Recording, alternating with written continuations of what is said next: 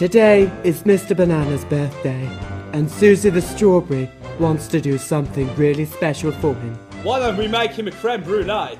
Said Peter Pineapple. Creme brulee is Mr. Banana's favourite, said Ollie the Orange. Good thinking, guys. We'll make Mr. Banana a creme brulee and throw him a huge surprise party. Yay! Said everyone. Right, everybody, we need to work really hard to make this a success. Andrew, I'll need you to get some double whipped cream and 6 free-range eggs. Can you do that? Andrew, double whipped cream and 6 free-range eggs. Can you get them for me? No? Susie was unsure whether Andrew the Apple understood what she meant. But it was only a simple task. What could go wrong? Right. I shall decorate the place whilst Andrew gets the ingredients. Ollie and Peter, can I leave you guys to send out the invitations to all of the fruit in the bowl? Sure thing, Susie! And off Ollie the Orange and Peter the Pineapple went to send out the invitation to all the fruit in the bowl. Thomas the Tomato waited patiently for his invite. He'd never been to a party before, but it soon became apparent that he wasn't invited. Poor old Thomas the Tomato. Ollie the Orange and Peter the Pineapple didn't think that Thomas was real fruit. This made poor old Thomas cry.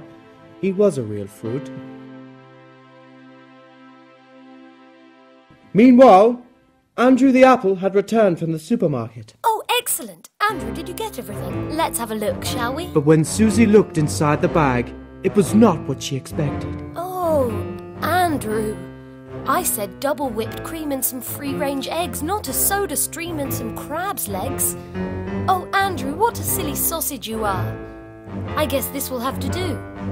I hope Mr. Banana likes fizzy crab-flavoured creme brulee.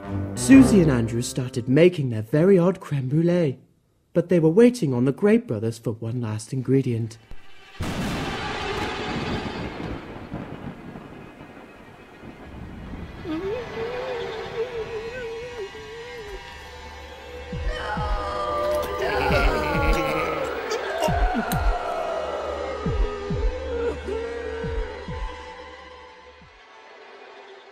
Meanwhile, Susie asked Peter the Pineapple to visit Thomas the Tomato to pick up a blowtorch because she needed to caramelise the sugar for the creme brulee.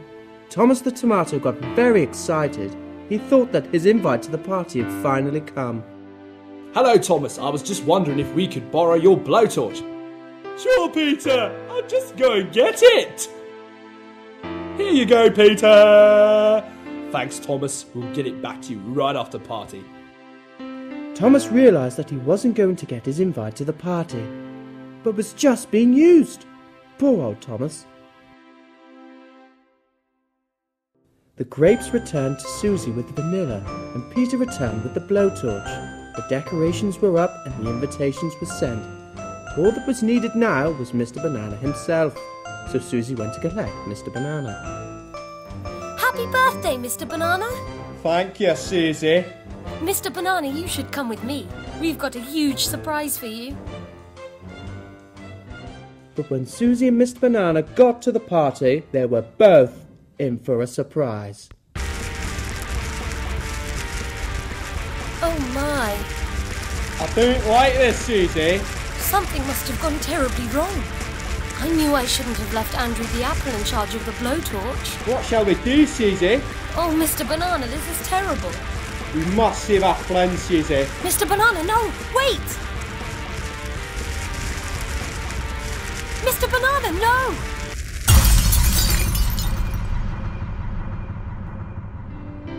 It turns out that not being invited was good for Thomas the Tomato.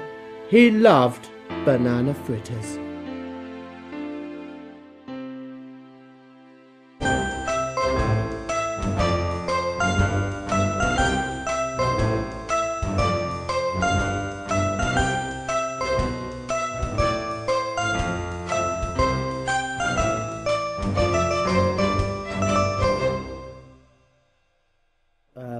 Bah.